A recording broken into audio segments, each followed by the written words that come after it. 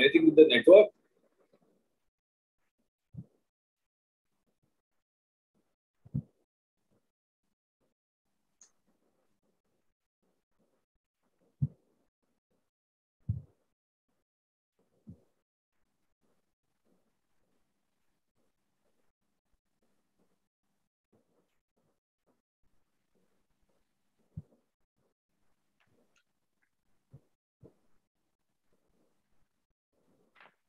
A very good morning.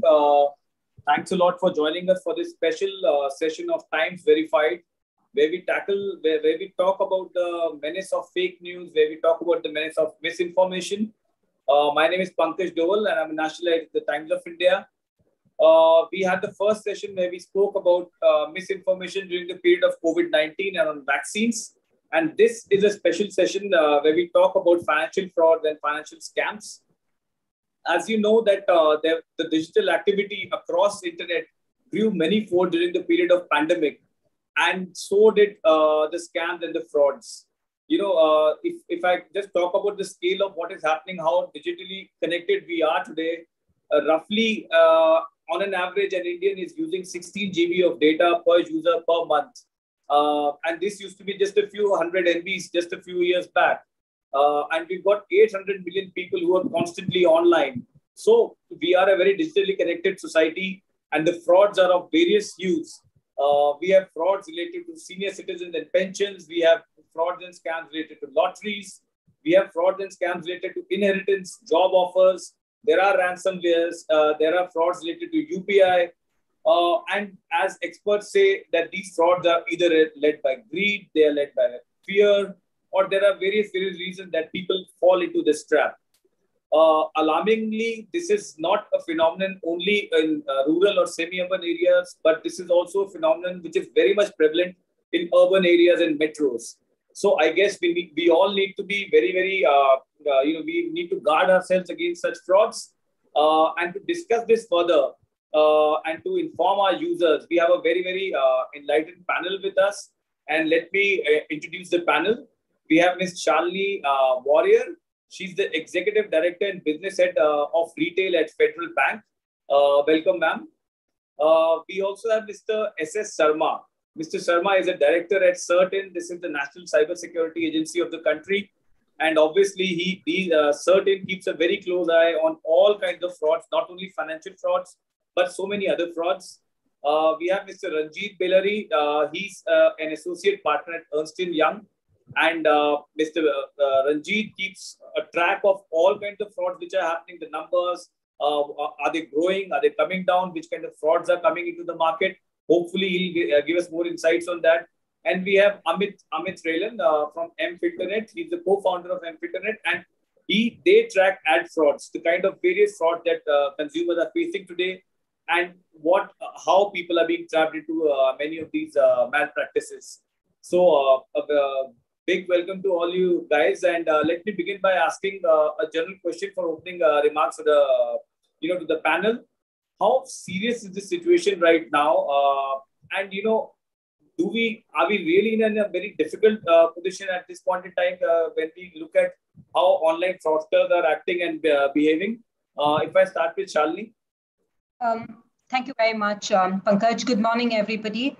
Indeed, an honor and a privilege to be on this panel. I have to commend TOI and the entire network for taking up this whole topic. And I think this whole Times Verified piece of it is really very important for the general economy as a whole, not just on financial scams, but I think overall what you're doing in this area, given the proliferation of social media and the ease with which communication is transmitted nowadays, the work you're doing in this area is truly commendable. Federal Bank is proud to be associated with this. Turning to kind of today's topic and some of the opening remarks from me on your point, Pankaj, on financial scams. Absolutely. I think we may kid ourselves, but I think the numbers do speak for themselves. The numbers have been increasing. Has it reached alarming proportions? I think there is, with all the actions that the regulators, the law enforcement agencies and the banks are doing, we do believe that there is a fair level of control on it.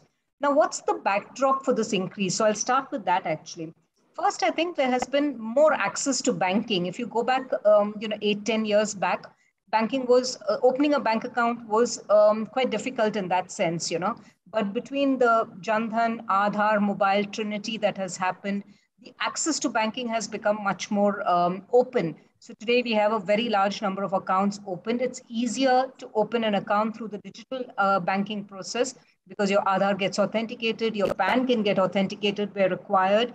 The regulations allow for video KYC to be done. So generally speaking, yes, banking itself has become more accessible. So that is one kind of part of the backdrop.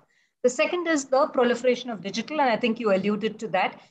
Even before the pandemic, if you go back to the demonetization phase, if you go back to the introduction of UPI, if you go back to the fact that IMPS has become 24/7, and obviously the pandemic has come in, the ease and access to digital transactions has also increased. So I think if you look at it in the context of the fact that banking, opening of bank accounts has become relatively easier, and digitization has become more prolific and available in the country, I think that's what's probably created this greater awareness that there is the financial scams.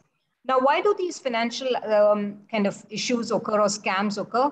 I can boil it down in my view to three items. One is, the whole human emotion of fear or greed. It's one of these two emotions that we see fraudsters are taking access to. Either it's something is required to be done very urgently, so there is a fear factor, or something is unbelievable and therefore people kind of get lured by it. That's one. The other is literacy, and I don't think it is just financial literacy. I think it's more digital literacy is what we call it. People may be financially aware of what a passbook looks like, what a savings account is, what a current account is, what the two ins and outs are. But digitally, how do you manage it? How do you, traditionally people were used to going into a bank. Maybe they graduated to ATMs after that, but today it's all very digitally connected. So it's more digital literacy as the second piece. Three, let's admit there are just so many new technologies out there that fraudsters have been continually innovating on: phishing, vishing, ransomware, malware. I mean, that's an industry by itself, right, Pankaj? So that's the kind of third. I think the more important point to note is what can we do about it? And I'll talk about what banks like us are doing and probably what consumers are also have to do. From a bank standpoint, let me assure you, it is very high on the priority of not just Federal Bank, but all banks. For example, Federal Bank's technology budget, about 15 to 16% of the annual budget is devoted to cybersecurity and security-related measures on making sure that we have the right technology, we have the right equipment, etc. I'll give you a couple of examples from a technology standpoint that probably makes it live for people. One example I have is I mentioned the fact that digital account opening is now quite prominent. There are a lot of entities in the market who open accounts digitally on an end-to-end basis under the rules and regulations. So something that we have done is introduce something called a face match and a liveness check in the account opening process. What it really does is we noticed that fraudsters have a kind of, identity theft in a more digital form has become quite prominent. So what we've introduced in the account opening process, in the digital account opening processes, there is actually a match done between the face as we see it in the video camera with the face in the Aadhaar photo, and using artificial intelligence and algorithms, a match is done. If the match doesn't meet, we don't allow the customer to open the account. We also do a liveness check because we've noticed that some people just use a dummy literally in front of the camera, but we've now put in, and somebody else is speaking at the back, So somebody's reeling out the OTP from the back, somebody's, saying, say this. So now we don't allow that. The account holder has to be there, and the account holder has to actually prove that he's live. And all this is through artificial intelligence and machine learning algorithms. That's one example. Another example I can give you, and this is something we owe a lot of credit to RBI for, is how we've now introduced, all banks, including Federal, have introduced what we call card controls. So today, when a debit card is sent out from the bank, it is not enabled for e-commerce transactions. It is not enabled for contactless transactions. It is not enabled for international transactions. It's only enabled for a place where you have to use a password, like an ATM or a point of sale terminal. Wherever there is no password required, etc., it is not enabled. The customers specifically got to go either to mobile banking or to internet banking or call the call center, identify himself, and then switch on those capabilities. So the choice becomes the customer. he may choose not to switch on e-com, for example, or he may choose not to switch on contactless. That's a choice we've left with him. In addition, we've also allowed him the privilege of controlling the limits. I may say that I'm okay to do e-com, but no transaction should exceed 2,000 rupees. I'm okay to do something on international thing. So me, myself, for example, I keep all my international connections off. I'm off on international ATM. I'm off on international POS because I don't travel as much. So why should I keep it on? So those are examples of what the bank has been doing. The second part of what the bank has been doing is a huge campaign around what I mentioned, digital literacy. So what we've really done is we've launched a campaign called Twice as Wise. What it really means is think twice before you say anything. Think twice before you react to a WhatsApp message asking you for money. Think twice before you give your OTP. So we've run this campaign across multiple media. We are working very closely with your team also, Pankaj, on this. And we run this for the last 1 year, and it's a continuing campaign. I think we launched about 30, on an average, literally 3 a month of snippets, very small, easy to understand, people can relate to on digital literacy, starting from the basics. Don't compromise on OTP. If something is too good to be true, you can be sure it's not true. So nobody's out there waiting to give you an inheritance. Nobody's out there waiting to give you money. So just be careful about it. So these are some of the measures that have been taken. So this earlier physical theft was very difficult, right? It was confined to a geographical area. If you had to rob a bank, it was not very easy. You had to physically go to the bank, get the access to the lockers, the vault, etc. Today, yes, now it can be done. Now it can be done. Now and there are no geographic boundaries, right, Pankaj? It is absolutely digital. So I think, yes, banks like us have to take a lot of precautions, and we're doing that, as I gave you examples. And the consumer also has to think, from the very basic, password, ensuring your password is changed often, ensuring the password is difficult. It's not your date of birth. It's not your spouse's name. From the very basics to the more complicated, never compromise on your OTP. I think those are where the consumer also has to come up the curve. So I think that's really where I would say the numbers may sound alarming, but I think we've all got to see it in the context of the evolution that the economy has had. Not only that, I guess it's also constantly evolving. The fraudsters are also constantly evolving and updating themselves. They're always two steps ahead. They're always 2 to 4 steps ahead. Yeah. Absolutely. Mr. Sharma, we come to you. They're always 2 to 4 steps ahead is what Shalini is saying. And that poses a big question, I would say challenge to regulators and to cybersecurity agencies, that by the time we are finding a solution to the first problem, they've already created a third or a fourth problem for us, and even more advanced and technologically advanced. How do you tackle this issue? Because, while everybody's doing their bit of awareness campaign, media like Times of India is doing it, banks are doing it, people like Amit and Ranjit are coming out with their reports. But despite that, so many sophisticated frauds are coming out, and that too, they are getting, more and more complex to understand. How do you tackle this situation? It's a 24/7 job. Yeah, thank you very much. First of all, thank you very much for giving us the opportunity and giving audience to the government agency in this interaction. And it's very important for us all to reach out to end users and citizens and create awareness. That is the most important thing here. Coming to your question, Pankaj, as Shalini has mentioned, the frauds will evolve as the technologies also evolve. And there's a tremendous growth in the digital transactions that are happening, particularly post-COVID. And more and more digitalization happened, and more transactions are happening online. And we all depend on our mobile and online banking and all those things. Why this happen, and how do we track? Basically, at certain, we operate at 24/7 help desk, and we receive various incidents and complaints from users as well as organizations. But the things are prioritized according to impact of the thing. And the overall ecosystem, if you say, the fraud ecosystem is there. Fraudsters are always keep on evolving their methods and channels of fraud and all those things. And mostly, all these frauds mostly goes and involve an element of social engineering, where somehow through some means they have to trick a user to divulge the information. That is one part. Second part is the technological infrastructure what they use. So to that extent, actually, there are various steps and various measures are taken by the government, law enforcement, regulators, banks, we constantly work with banks and RBI and other users to track and take down the phishing websites. The website mimicking as a banking website, and the website mimicking as income tax website, and going to the user. Before the website is put up and it is causing large scale damage, this is tracked, it is reported, it is tracked, it is taken down. But by the time some damage happens, suppose a phishing website is set up and an email or spam mail goes to 50,000 users, let us say, in 1 hour, at least 2-3 users are going to fall prey and giving their credentials. So these kind of, it's a large scale fraud that happens. Similarly, phishing scales. If you see overall fraud perspective, various kinds of frauds are evolving. If you understand, each and every fraud has a different modus operandi, and creating awareness to users for these frauds is important.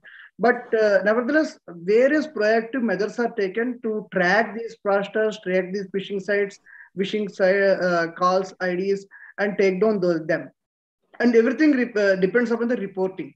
Now, where from the actual trusted, the initial report happens is from the user. The more users are aware, if suppose the 100 users are targeted by a scam, even if one user reports to a responsible agency like a bank or certain or law enforcement agency, the fraud can be checked immediately. And that is one part. Second part is what kinds of frauds happen. That also is very much important. We all have a collective responsibility to create more and more awareness. Why this, on the first hand, this fraud happen is because there is a dependency on the mobile and connectivity today. We are all user, we are all desperate to maintain our mobile connectivity. If for 2 minutes, if mobile signal is not there, we all get desperate because what happened? And if for 5 minutes we don't get a WhatsApp message, we all get desperate. What happened? Am I connected or not? So you have a intensity and an intent to get connected 24/7 always.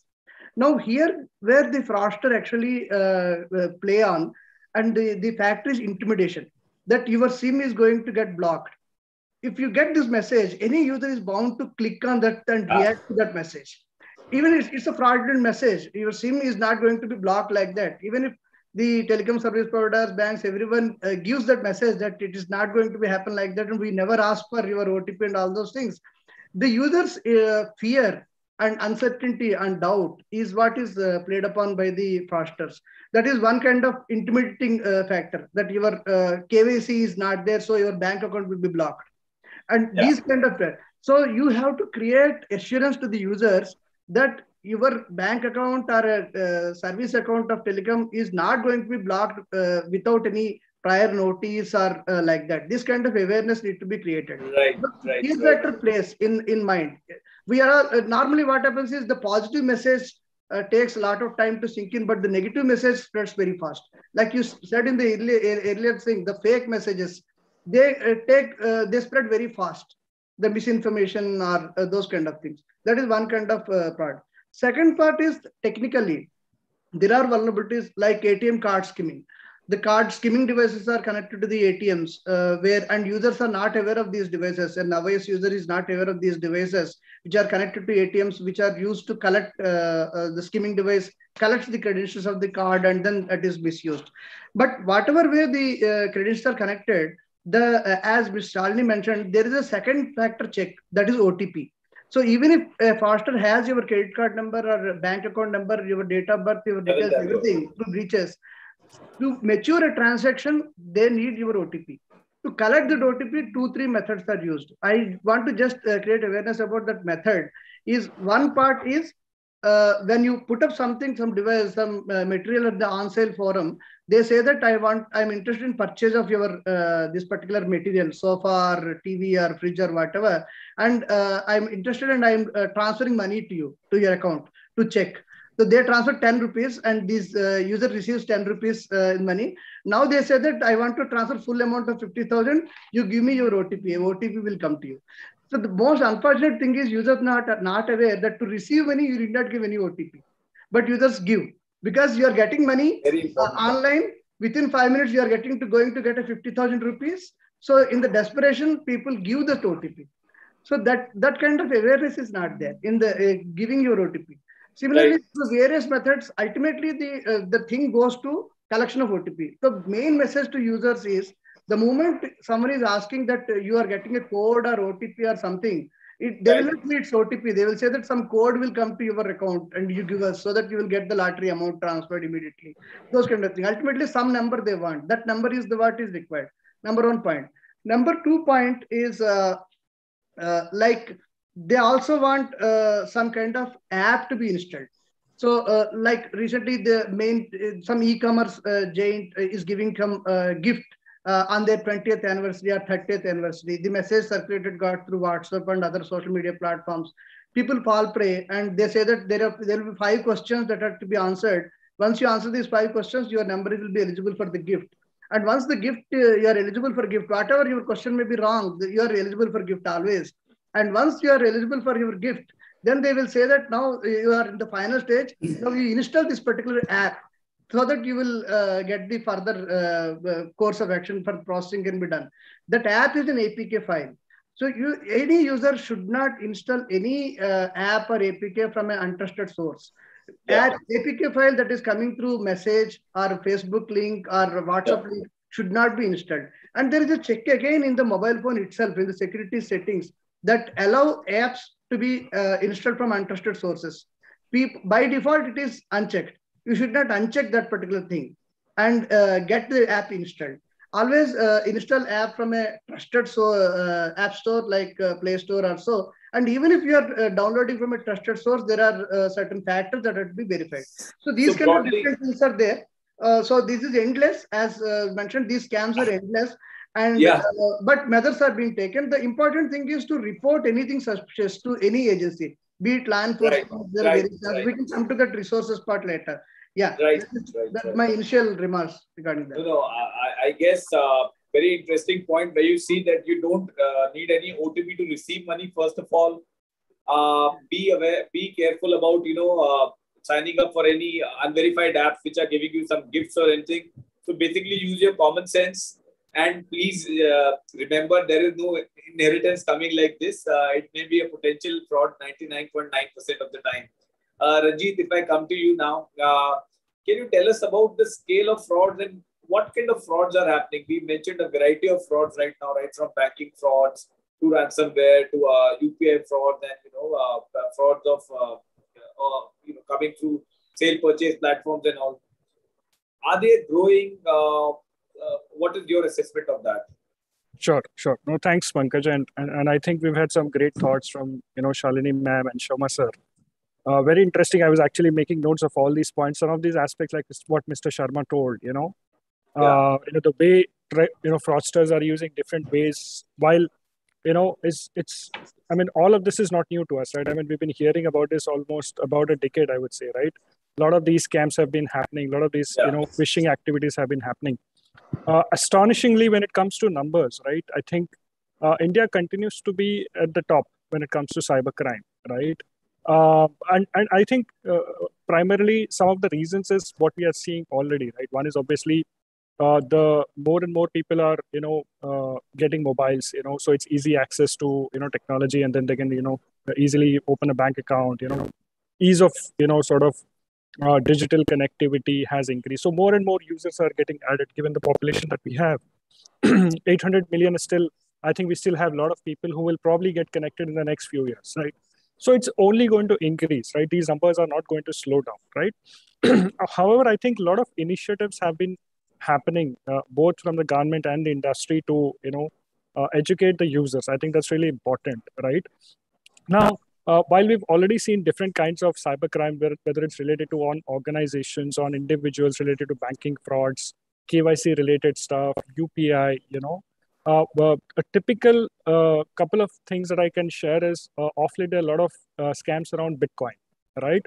Again, a very lucrative way in which, we are seeing, there are dummy exchanges being created, dummy cryptocurrency exchanges being created, right? And tricking, and this I'm talking about not the general crowd who are just new, to stuff, right? This is to people like, who are properly educated, who know about this stuff, but then obviously they fall prey to it, right? So there are different kinds of, frauds happening to different levels of users, while, users some users are, maybe they are not aware about, some of these things, but some users who already are aware about these things, there's a different way in which the fraudsters try to trick them. Maybe say, okay, this is a cryptocurrency exchange. You can invest this much amount. Obviously it will be like 10 times, 20 times, within the next 3 months, 4 months, right? So cryptocurrency being one of it. Second is Mr. Sharma talked about installing of software. An interesting thing that we are seeing is of late there are a lot of people who are using home computers or home laptops, right? There are a lot of these pop-ups that come up saying, your laptop has been hit with a ransomware. You need to install this Windows update immediately. And then, obviously then you'll be safe, right? So typically these kind of things also come up, especially people who are logging in from home off late, there's a lot of increased in, remote work from home situation, right? So that's another area where fraudsters are, obviously they know that a lot of people are, not having the same kind of security that a typical office laptop will have. They're trying to trick them, into doing this stuff. So it's only going to increase. It's not going to decrease for sure. I think, obviously, as I think, we have heard about some of these comments where a lot of activities happening in terms of educating the users, right? A couple of things that I can think of is, one is obviously a lot of these, notices or messages that keep coming up from RBI. A lot of these advertisements keep coming. I think we should increase more and more of that. And maybe some of these messages, not just being in the form of a written or, an advertisement, maybe some videos also will help, because at the end of the day, people are interested in watching videos. Right. That will be an interesting way to maybe educate the users. But, Amit, now coming to you, what should one do when, you are faced with such kind of a situation where you are kind of caught in one of these traps? Often, you wonder who to complain to. There is a helpline which I don't think many people are aware of. Even if you go to the police or cyber police, it is not very easy. What is the remedial action that people should take? Can you? Okay, perfect. So I'll just take one additional instance, which is bring to everybody's notice by this medium. I think one is the whole fake customer care. I mean, the whole customer care elements is something like, if I have to go to any of my service provider, whether it is a bank, whether it is an operator, mobile operator, any kind of services I want to consume, maybe servicing an AC. Yeah. Now, probably what will you do? You will just go on search, do a fake search for a customer care details, and you start acting on it. But now imagine the audacity. Suppose I go to a bank, I say, okay, if I am an ICICI and HDFC bank provider, or a Federal Bank provider, I typically will do whatever comes up first. I click on the customer care number. Now the whole customer care journey is compromised because it looks like it is being done. And as consumers, one should be really careful around these areas. Yeah. And similarly to this would be the whole Google Q&A. I mean, you do question and answers on Google because that's an easier source of information. Now the Q&A is another source of information which is being deduped or which is being dislodged from that standpoint. So I definitely want to bring this to notice to all, particularly this crypto was an interesting one. Everybody wants to do instant money. But the basic customer care is extremely one should be vigilant on.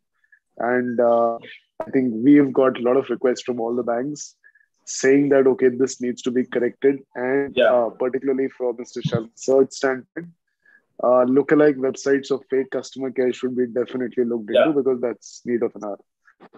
Whereas in terms of if I get defrauded, I'm sorry. Second question, the question what you said, I'm not audible. Patchy actually. Okay, is it okay? Your voice is actually cracking, Okay. Second stuff is on what do we do in terms of how do we solve it. I mean, there's no clear remedial measure per se, but yes, there is a reporting methodology to the cyber cells, to cyber crimes, to CERT, to your service provider. But is there a clear dispute redressable mechanism for a consumer? Answer is it's not that straightforward. Maybe we might have enough and more given on paper, but in reality, the reality in terms of solving it and sorting it out is slightly away. And I think there is a more cohesive consortium-led approach is required as an industry to do a mitigation, to do the dispute resolution, maybe have insurances covered to cover these kind of things, because otherwise consumer is in a lurch. The banks will say that you gave the OTP, and then I am not responsible for this. The cyber cell is something what will say that you please go and fetch for yourself. This is too small a problem. So I would say that it needs a larger collaborative approach among the ecosystem players, the government, the service providers, and the regulator, because both RBI and TRAI would play an important role. And of course, from a regulatory standpoint, from a government, platform providers also needs to take ownership. For example, if I am a Google or if I'm a Facebook or an Insta, if something is recorded onto that, and then I can't sit behind saying that this is as per them, it's a content is allowed, but then they should also take more regressive measures in solving this. Otherwise, it becomes a very one-sided affair for the industry. Thanks, Amit. Shalini, the thing is that, who compensates? Any kind of a fraud like that may happen because of the mistake of the bank's customer, but it may also happen because of lax cybersecurity measures deployed by any bank, and not, So in this kind of a scenario, who compensates? Because if the customer is defrauded, it's not the traditional way of robbing a bank, as you had mentioned, but it is more about, coming through online channels and robbing the bank, and at the end of the day, customer loses money. So do the banks have enough measures in place that if it's their mistake, they should be compensating the customers? So I think taking off from where Amit left it, and to answer your question, first, I think the modes of redressal for a customer are becoming increasingly clear now. To be fair, I think the cybersecurity cell, which is more centrally driven, more digitally oriented themselves, are doing a good job. I would, considering the volumes that they have to deal with, I think we have to be fair and accept the fact that they're accepting all the complaints, and whatever they have been able to investigate, they've been able to investigate.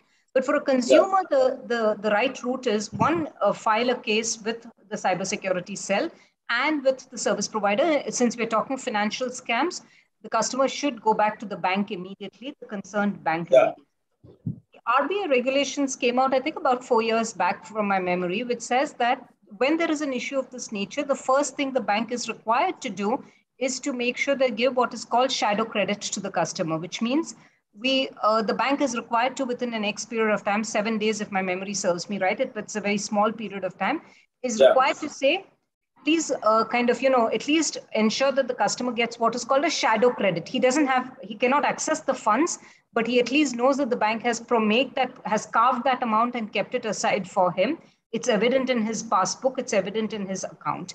Then the investigation has to be done within a period of 90 days. And based on the results of the investigation, the final decision has to be taken. Yes, Pankaj, to be fair, when the final decision is taken, various considerations are there. Was the bank at fault? Were there any compromises on the part of the bank? What was the extent of the compromise on the part of the customer? How much of awareness did the customer have when he or she got into the transactions? Because there are always two sides of the coin. We've noticed instances, for example, where children use their parents' account and subscribe to games, subscribe to things, and the parent then comes and complains. So those things, to be fair, why should the bank pay, right? So there are various parameters that are considered while doing it, and then the decision is taken in favor of the customer or against. But then let's remember that the customer also has another route after that to go to the ombudsman. And the ombudsman have evolved now. RBI has evolved the ombudsman scheme. It's now an integrated ombudsman scheme, very centrally driven.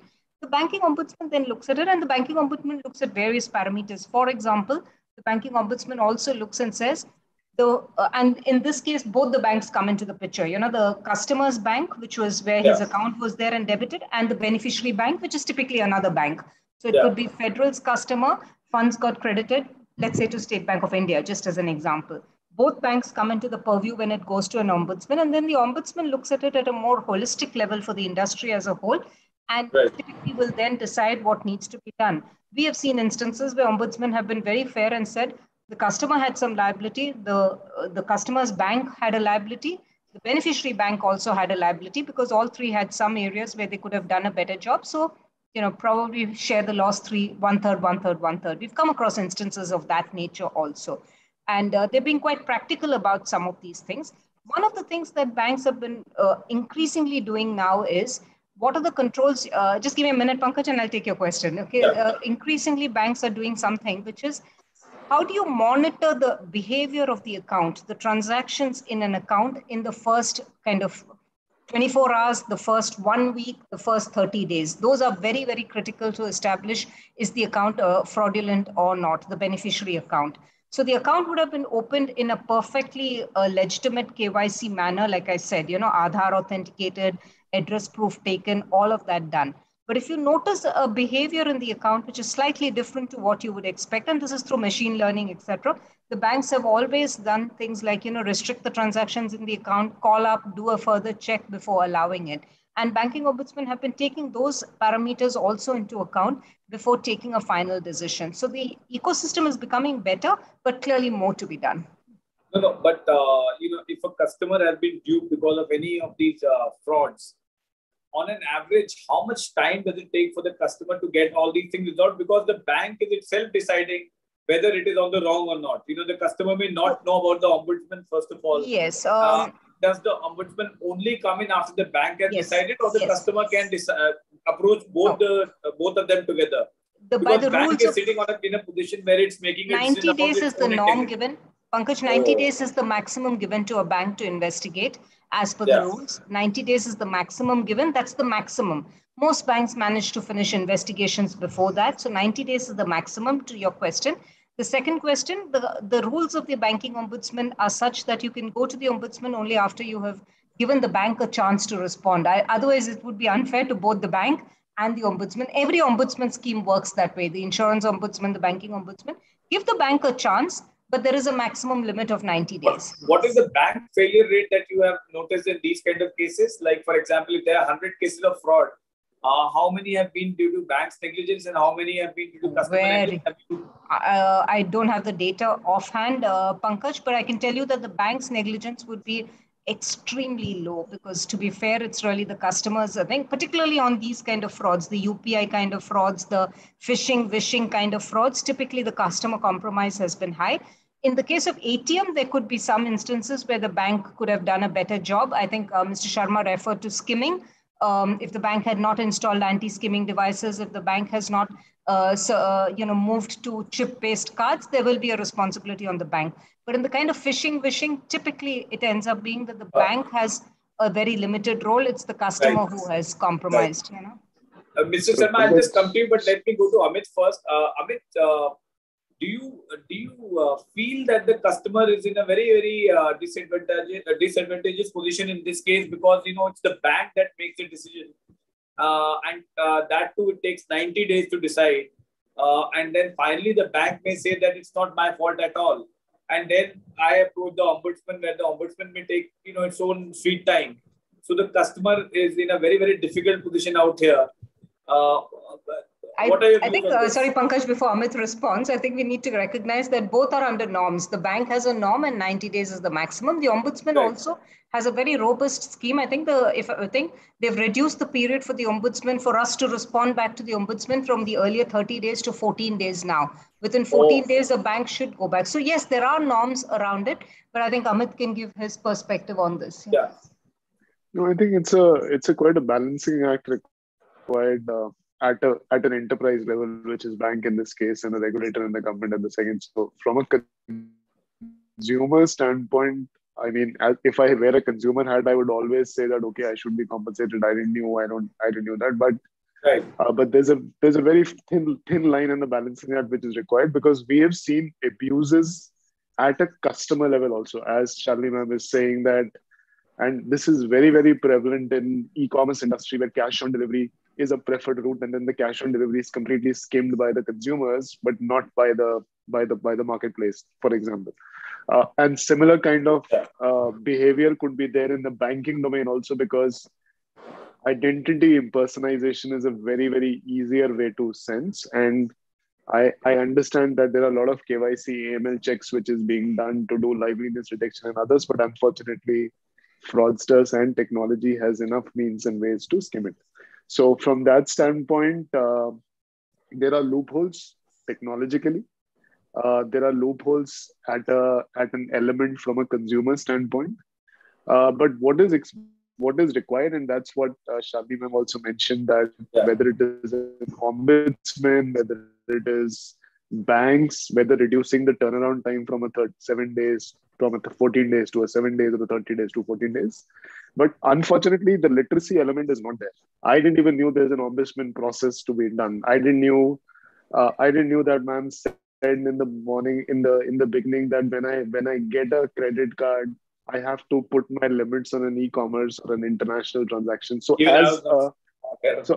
as a provider of the solution to the places to stop fraud, if I don't have that understanding, imagine what lies for the common man.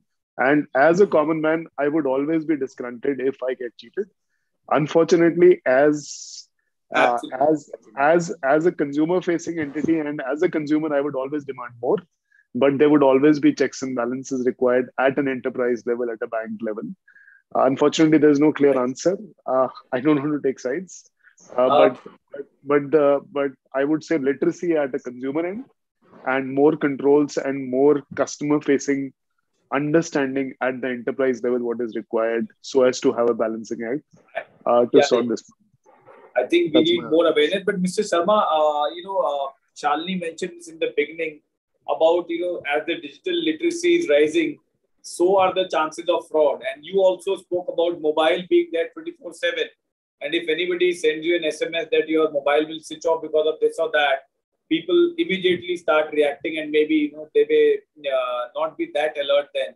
So, being in charge, at a very senior position at the cyber security apparatus of the country, you're also saying that digital literacy is actually exposing us more. What should we do then?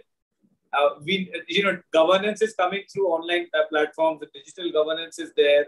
All kinds of activities are happening digitally. Government promotes it. Private enterprises promote it. Even schools are promoting it. But we are also getting exposed to more scams. So what should we do? Should we not go that much digital? Should we go back to the physical? Or what is the way forward for the users? There are so many people listening to us in this. First of all, there is no question of going back, Pankaj. We are all going digital, and this is the way we have to live. There is no choice. See, you can't imagine now going to booking to a railway ticket. You go to the line like we used to do 20 years back. Stand in the line for 2 hours and booking a railway ticket, or going to the airline counter and booking a flight ticket. We can't do that now. So we are all connected, and this is the advantage we have, and we are getting benefits out of it. We have managed the pandemic situation because of the digitalization. We have to appreciate the services given by the online platforms, banks, and the telecom service providers in those difficult times. We have reaped the benefits of digitalization and survived during the pandemic period. The more you go to market physically there, the more you are risking your life actually during those times. And by sitting at home at your convenience, we are getting the goods at our doorstep. So this is the life we have to live. This coming to your point, the more awareness is required. Awareness is not only that regarding the frauds, but also the typical usage, terms and conditions. See, the problem with the situation is, to be honest, the long types of terms and conditions page that comes along with the credit card or debit card or bank account that comes. True. Reading the entire things, and similarly while going for an online service also, that all terms and conditions, we all go crawl back and yes, I agree. We don't have a patience to read all those terms and conditions. It's very difficult. The main important thing is that how do we communicate? The most important thing in our country is not only the English, we should communicate in local languages. And I'll come to the resources part here. The more we communicate better, and we can't call the customers to the bank branch and give lectures about this. That is impossible. So the more important thing is using these online mediums, the online medium, to go more and communicate regarding the usage of your digital equipment, how to use your mobile phone and all those things. We are doing our bit. Government is doing various schemes. I'll tell you very briefly, the resources that are available. First of all, for lodging complaints, cybercrime.gov.in is one website where the complaint is to be lodged. And in the back end, it actually forwards to the concerned police station and cybercrime cell. There's integration is already there in the back end. That is number one. And there is a helpline. Earlier, it used to be 155260. Now it is 1930. This 1930 helpline is for cybercrimes dedicated. So any user, when he suspects the cybercrime effect, he can call on there and lodge his complaint. That is important. And from our agency perspective, we have a website cert-org.in. This is more of the technical personnel, for the technical people to understand the vulnerabilities, threats, and virus alerts, etc., and take measures. But for the citizens, we have a website called Cyber Swachhta Kendra. And this website, we track the infected systems based on the IP address and the computers and mobile phones. And we give message to the ISPs. Through internet service provider, we reach out to the customer to say that his system is infected. And when we receive the message, he can come to this portal, that csk.gov.in, and he can download free bot removal tools or malware removal tools. And this we are creating in collaboration with our antivirus partners like QuickHeal, K7, eScan. We have created free tools to remove malware from the computers and also for the mobile devices. So people can freely use these tools to disinfect their systems, because various kinds of keyloggers and malware do proliferate. So these are the resources that are available. Apart from that, we have a Twitter channel from the Ministry of Home Affairs called Cyber Dost. On the Cyber Dost Twitter channel and Facebook page, alerts are given on the latest scams that are happening, and this is proliferated in English and Hindi. And we have another website from IT perspective that is called infosecawareness.in. This website is hosted in all Indian languages like Telugu, Tamil, Assamese, Bengalis, Hindi, all local languages. This particular website is hosted, and the material is created for students, children, parents, teachers, senior citizens, everywhere like this. So these resources can be used. And anyway, banks are doing phenomenal job. They are sending materials and creating awareness. Those things are very much important. For every new scam that is coming in, awareness is created to give the modus operandi. I think more and more communication with the users. And another important point, when you see this message that is coming on WhatsApp, that some 2 ticks are coming, which is you are being monitored and those kind of things, the user can do a fact check on the PIB fact check website. And as Times Verified, you are running a website. There, we should be more aggressively giving out the fake message and saying that this is not a fact. This is a scam. Those kind of things are more and more required. That is my... It's very important that I'll repeat it, that you don't need any OTP to receive money. You don't need to download any app to receive any sudden gift or anything. There is a helpline which is 1930. This is a dedicated helpline for cybercrime.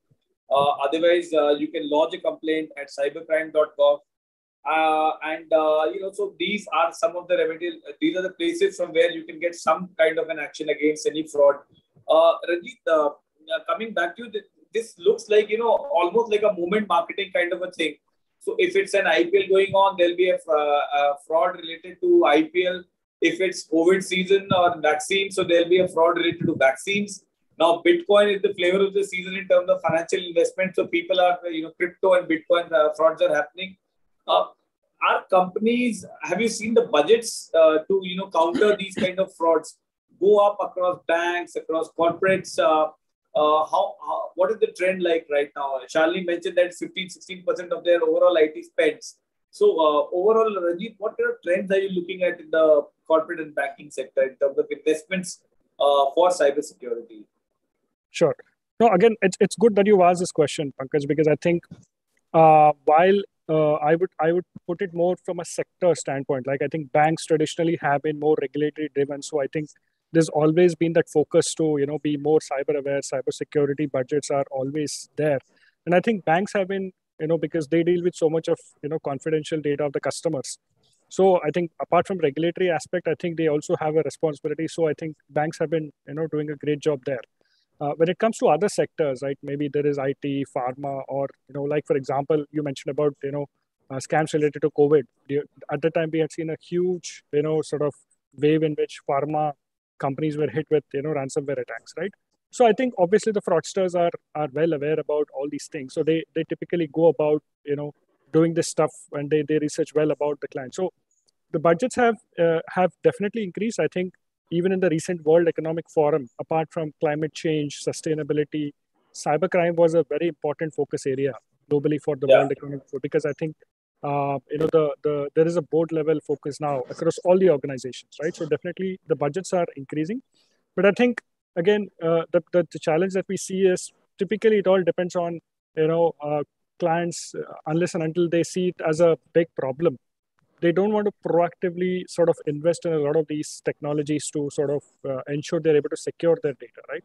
The focus is definitely increasing, but I think mid-size businesses, small-size businesses, they simply don't have the budgets to do because they are building a business, like for example startups, right? It's not easy for them to sort of dedicate money to do these kind of activities, but they have to sort of prioritize what is important for them as a business. But definitely cybersecurity should be one of the top agendas that Right. at least I see most of the clients adopting it, and I think the awareness is definitely there. Right. Let's take some questions from the audience because obviously many of them want to know more about this issue. So I'll take a question from there's a gentleman called GB Chaco, and I think the question is for Shalini. That lots of banks have partnerships with fintech companies who help these banks in acquiring new customers for the banks. How safe are these platforms? Thank you very much for that question. I think it's a very apt and appropriate question. So clearly, as I mentioned earlier, the ability to open accounts in an end-to-end digital form has been enabled in the country through various things: the Aadhaar capability, the mobile banking connectivity, mobile connectivity that is there, the regulations regarding video KYC, etc. So this has helped increase access to digital accounts, and the numbers have been going up. Federal has a partnership with 2 such entities, and we open quite a large number of accounts per day through the entities. So the specific question, first of all, we have to recognize the fact that the accounts are very safe because the underpinning, KYC, AML, all of those norms are dealt with by the bank. The partner provides the user experience, the partner provides the user interface, the partner provides all that, but ultimately the responsibility lies with the bank. The bank holds the money, the bank knows the customer, the bank retains the data for the customer, the bank shares the data for the customer only on need basis with authorization and approval. To that extent, they're very safe and secure. And the way the accounts are opened, there are many checks that are done before the account is opened. I think I spoke about some of them, like the face match and the liveness check. The entire video KYC process is a very, very robust process because it is done by the bank's bank's relationship managers who actually speak to the customer. So in short, assure the public at large that these are safe accounts. They have capabilities which are quite suited for what we call the digitally native customer, the salaried millennials who probably have never seen a bank branch and may not want to see a bank branch. So for that profile of customers, these are quite safe and secure. Ultimately, I would, all customers should take adequate precautions at their own level in terms of making sure they don't download the app, as Mr. Sharma rightly pointed out. They don't download the app based on a link. Go to the Play Store, go to the App Store. That's the only way you can download it. All of these have device binding capability, which means your SIM is actually registered and bound, and you need to authenticate yourself through that SIM in the future when you do transactions. So all precautions taken. I think customers can be aware and can take comfort in the fact that all of the precautions have been built into those apps. Yeah. Right. There's a question for Mr. Sharma from Mr. Paulson, I guess. He said that, as Mr. Sharma pointed out, why are the terms and conditions of banks so long that it becomes really painful to go through the entire points? Is it banks' way of absolving themselves of any responsibility in case something goes wrong by saying it was mentioned in the fine print? So, Mr. Sharma, you can answer, then maybe Shalini can come in on this terms and condition issue, because, obviously, they are so long that, going through it, and it is usually take it or leave it kind of a scenario. So, as a cyber security agency, do you give some recommendations to the government as well that, there should be some checks and balances which also, make it very clear to the customer what he's signing on? No. My intention is not pointed to the long terms and conditions. What I say is, in the long terms and conditions, whatever the features, like you should, you can have checked and balances but disabling international transactions and enabling chip-based verification and those kind of features should be more prominently mentioned. And that's what my intent was. It's not that something is being camouflaged in terms of terms and conditions. More and more, these kind of features which aid in the safety of the account, that need to be more prominently displayed to the and told to the customer. And that is what is more important thing. These messages are coming up from banks again and again, that wherever these new features are added, like PIN and enabling transactions for international. And unless until you travel, it need not be done. And you can check, have limits also. That gives you a fair amount of safety when you limit these amounts of these transactions, like in the POS and other places also. That's what my intention was. And probably Ms. Shalini can more clarify on that. Thank you, Mr. Sharma. If I can come in on that, Pankaj. So I think, increasingly, as Mr. Sharma says, the terms and conditions are obviously a legal document and, need to be that. But banks are conscious of the fact and cognizant of their responsibilities that they have a broader purpose. And banks have to do it, or the regulator is also playing a very critical role on this. And I think RBI has to be commended for the kind of role they're playing. So a few examples that probably make this clear. Just 3 days back, I'm not sure many of you would know, but just 3 days back, the regulators come out with a new circular for credit cards and debit cards, where one of the conditions in that circular, which all of us are required to now adhere to, is something called an MITC, a most important terms and conditions. It is a very simple one-pager, which gives you all the most important. So while the legalese may be there, this most important terms and conditions have to be put in a very clear and concise fashion to the customer upfront at the time when the credit card or debit card is being sent. Similar rules apply for certain other products. So that's one example. The other example is the card controls example, which I alluded to earlier and Mr. Sharma was referring to. And I think, Amit said he wasn't aware of, which is the ability to think. So no card can be sent out with contactless enabled, with e-com enabled, etc. They all have to be done by the customer, either on his mobile banking, on his internet banking, or by calling the call center. And limits can be set on that. So I think, banks and the regulator combined together are playing a very, very important role in making sure that the critical utilities or capabilities are highlighted to the customer. Can we do more? Absolutely. I think more education is always required and always welcome. And again, banks are doing a lot. RBI is doing a lot. I mean, just a couple of weeks back, RBI came out with a very nice booklet called Raju and the 40 Thieves on, it's that allusion to that Alibaba and the 40 Thieves, but very well documented. And, people should use it actually, because it gives you 40 very, very practical cases where customers are losing money and why that is happening. So I think the education is something we're all doing. I don't, to your earlier point, I don't think we should throw the baby out of the bathwater. Because we've got frauds, I don't think any of us want to go back to standing in a queue for a railway ticket or worse still coming into a branch to do a small fine transfer of 5,000 rupees to somebody. So yes, we've got to take those precautions, and it can only happen if collectively regulator, government, banks like us, and consumers come together. But I think a lot of progress made and lots more to be done. Right. Amit, what is the role of AI, ML in all this? It is a very fashionable word. Every industry speaks about AI, ML. But despite all that, despite understanding the trends sometimes, we still fail to detect some of the very common frauds, which have been happening over a decade, and still, despite all the AI, ML and all, we've not been able to stop them. There are moment marketing kind of frauds, but there are frauds which have been happening for so many years. We've still not been able to do anything about it. So I would say that every technology would have loopholes, and every technology would have learning curves as we adopt. And one is technology, second is process, third is the man in the middle, which is human. So there would always be this kind of models which would be adopted. To cut it short, technology has improved.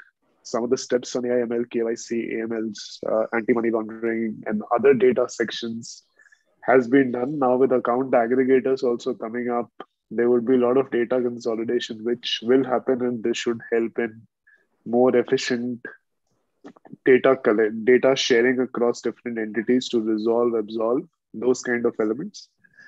But moment marketing, these kind of frauds will continue to thrive, unfortunately. But I think what is need of an hour is to create a consortium across different ecosystem players and create that sharing of information to solve it. For example, if a bank X or an e-commerce player Y has different kind of frauds, and there are same set of users or same set of abusers are doing it, whether it is an enterprise or it is a consumer, that information exchange needs to happen. It can't sit at one entity. It can't sit at it is a government mandate or it is at a bank's mandate. So like the information, like for example, if all Indian consumers are reporting fraud onto a central database, 1930 number, what is there, Yes. what it takes to share that database to a bank, share that database to an e-commerce player, share that database to providers like us, where we are solving a problem. Of course, if there are certain checks and balances required so that it is not misused, feel free. But unless and until that kind of stuff happens, it would always be a cat and mouse game, and the fraudsters would always be a step ahead, because it's a full-fledged industry, whether we like it or not. It's a full-fledged, robust industry, and I'll give you some stats. Out of advertisement budgets, about 12 to 14% of the advertisement budgets are wasted in fraud. And I'm talking pure advertisement fraud. I'm not talking about identity thefts and others. Globally, it is a $50 billion pure ad industry. Sales, marketing, and other impersonation, about $679 billion problem globally. So, and we are talking about $700 billion of 12 to 14%. money. What did you say? Which is being, I lost you in between. 12 to 14% is an ad-related frauds. But which is about $40 to $50 billion globally. Whereas if I look at impersonation, if I look at financial frauds and all these, it's close to about $700 billion globally. So, I mean, that's the quantum of the money what we're talking about. And hence I said it's a full-fledged industry, which is thriving. Which is thriving. Now what needs to be done is, how do we, as responsible organizations, responsible people, how do we solve it? Media, doing your job, banks, regulator, government. I think it needs to come together. It can't work in silos. I think that's my closing remark. If it needs to be solved, it needs to be solved together. No single individual can do it. That's it. Thanks, Avit. Ranjit, what are your closing remarks? And also, Kumar Aryan has asked you whether these frauds are more prevalent in tier 1 or they are more in tier 2, tier 3. Though we've answered that. Can we have your closing remarks as well? Sure. No, I think some wonderful thoughts shared by everyone on the panel. So my closing thoughts would be, I think, one is obviously awareness is a key. Second is, I think, as Amit mentioned, I think we don't need to work in silos. We need to look everything as a package. Look at all the issues together. I think banks are doing their bit. Regulators are doing their bit. I think users also have to take some responsibility in terms of, increasing their awareness, right? I think they simply can't just say, okay, I'm a customer, I need this problem to get solved, right? I think, again, a typical example would be social media, right? We keep our, private lives in the public domain all the time. And then at the time, we are not, holding ourselves responsible if some misuse happens, right? Because we ourselves are giving that opportunity to fraudsters, right? Where we are keeping all our information, which is very private to us, including our names, our photographs, we are openly sharing it, right? While there are options existing for us to keep it private, right? So I think that's where I think the responsibility on the user individual also is very important. They need to be aware, just like they would hope that their money is safe in a bank. They also have to ensure their presence online is also being equally, taken care, and they are making those efforts to keep themselves safe. Right. Thank you. Shalini, your closing comments on this. Thanks, Pankaj. It's been an interesting conversation over the last hour and a few minutes. Diverse mix of people on the panel. But I'll take off from where Ranjit actually left it, which is to say there is no one single individual or one single entity or one single organization who can address this. It has to be the collective will of the government, the regulators, financial institutions, banks, and other entities, the telecom operators, and the consumer themselves, coming together for all of these and making sure, we take it to the next level from awareness standpoint, from a control perspective, is absolutely imperative. We've always got to remember that the fraudster is likely to be 2 steps, if not more, ahead of us. So how do we collectively ensure that we keep ourselves abreast of what is happening out there and find mitigating controls for them? So that's really what I would leave it with, Pankaj. Yeah. Thank you. And as the government always has the last word, Mr. Sharma, what are your last words and closing remarks? So we are a government agency, but we work with various stakeholders. Actually, we work with large kind of stakeholders like service providers, telecom service providers, and international agencies, social media service providers. Everyone wants to do good, actually, but unfortunately, the scale is very huge. And what we say is more and more reporting will be required. Individuals are reporting, but individuals need to be, users need to be aware of where to report. Like we see cases where users had an outcry about their bank or telecom service provider or some service of gas or something like that, and they simply write onto some blog or something somewhere, and attackers see those messages and say that, oh, you have a grievance with this so and so bank, I am calling from that bank, and they pretend to be calling from the bank, and they lure again the customer for more cheating and those kind of things. So where to report is more important. As I mentioned, the helpline of law enforcement is there, and certain website is there, and we have a help desk, and we have a incident account where phishing website, etc., can be reported. And we are working in the back end. Already lots of integration is happening, and law enforcement agencies across different states share information through centralized portals. And as a media, you also have a big role to play, where particularly when fake and phishing and misinformation is being propagated, you can create a website where you can announce that this is a fake information, do not rely on this, and those kind of things can happen. And more awareness to be created. And my last point is, my thoughts is, whatever these awareness messages are there, more and more local language content need to be created. We are only relying on English and somewhere in Hindi. But better to create all these conditions, like when you used to get some goods, in Spanish, English, Arabic, German, all script languages will be there. So you search for English and you read the English. Like this, all these languages, the same material can be created and propagated, so that people will get more connected to that content and then assimilate the content. That's from my thoughts. Thank you. Very, very apt, actually. We need more vernacular kind of messaging as well to inform customers in various parts of the country. So broadly, we from the discussion, we understand that, do not fall into the trap of greed or fear. First of all, use your common sense. If there is any fraud that you've noticed, unfortunately, with your own self or with somebody else, please report it as fast as possible. There are helplines. Obviously, we all need to create more awareness, right, from the media to the regulator, to the banks, and to the consultancy firms like where Amit is working or where Ranjit is working. We need more coordination, faster coordination, and we need to be alert 24/7, because 24/7 is not just mere a slogan, but actually it's the need of the hour when it comes to financial frauds.